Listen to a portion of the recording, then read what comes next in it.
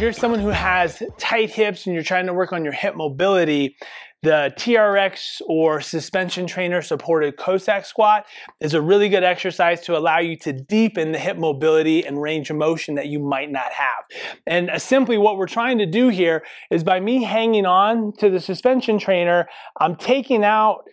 the need for trying to stabilize and control my center of mass, which allows me to get a lot deeper into some of these hip positions that I normally wouldn't be able to do if I'm also having to control and work on balance so that I don't fall over. So here I'm just gonna lean back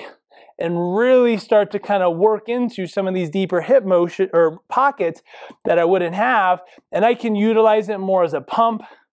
kind of dynamic back and forth, or I can find something that's a little tighter and try to sit into it like I'm feeling right here and breathe and really hold on to allow me to find the right amount of tension so that I can let go and release to get more out of the stretch or the mobilization. This can be done with a squat rack or anything else that you can hold on to, but I do like rings or a suspension trainer because it can move and glide with you.